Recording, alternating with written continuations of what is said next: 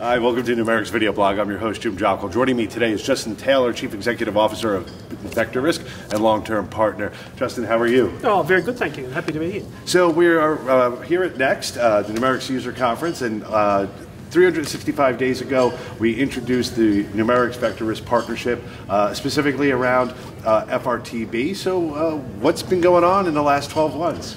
Well, I guess where we are now, we know that within the next approximately a year, that banks are going to have to complete their models and go along and get regulatory approval for them. Now you might think this is exactly where we were last year, but I think the mood's definitely changed. So, if you wound back 12 months, you'd find, banks are still trying to get over the shock of being told they need to use their front office models. And front office systems aren't designed to do risks. I think that was a real problem for them.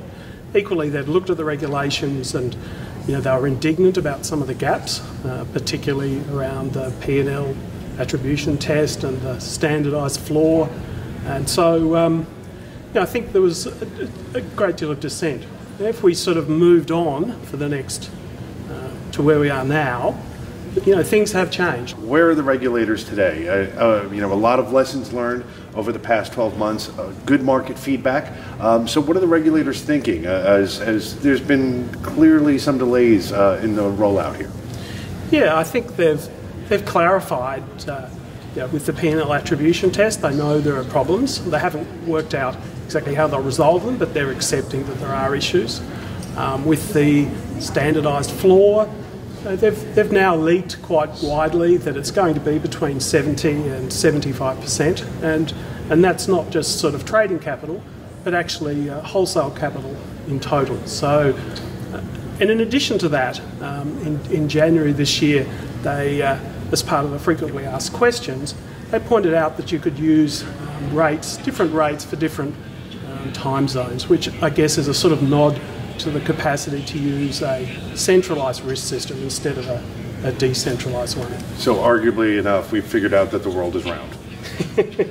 So given the delays and uncertainty, where is FRTB in the prioritization of many banks at this point in time? Is it still a working group, or is it now still being considered critical funding for ongoing projects going through 2018?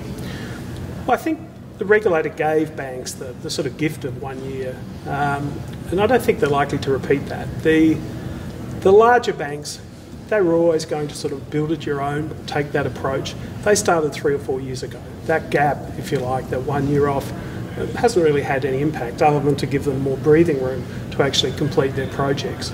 For smaller banks, middle-sized banks, they've sort of stepped back, I think, and said, well, we'll take the gift, we'll take the year off, we'll wait to see what happens, whether some of these issues are resolved, and we'll let the larger banks sort of do the heavy lifting, if you like. So over the past month, obviously, a lot of development is still kind of going into the system. What are the key enhancements that have been introduced within the Numerix Vector Risk solution? Yeah, I guess when you look at you initially sort of focus just on the standard model and the internal model. But we completed that work some time ago. So we've been rounding out the offering with the P&L attribution test, back testing, the standard approach to CVA, which is a really computationally intense calculation, as well as the internal model for default risk charge. So I'd say they're probably the main developments we've completed recently. And speaking about computationally intense, one of the exciting things over the past 12 months has been a new partner to the mix. So not just Numerix, not just Vector Risk, but Microsoft and the availability of Numerix FRTB on the Microsoft App Store.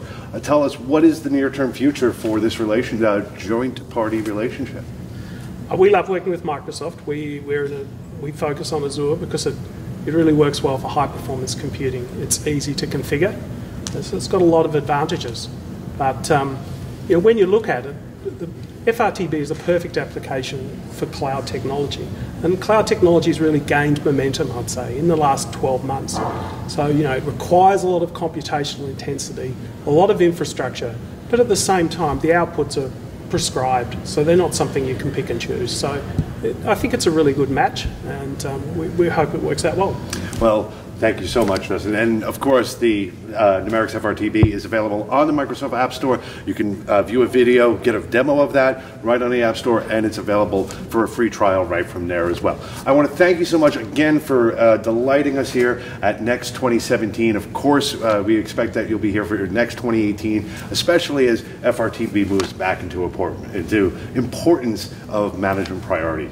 Oh, excellent. Thank you, Jim. Thank you, Justin. And of course, we want to talk about the topics you want to talk about. Please follow us on LinkedIn and on Twitter at NX Analytics. Thank you so much, and we'll see you next time.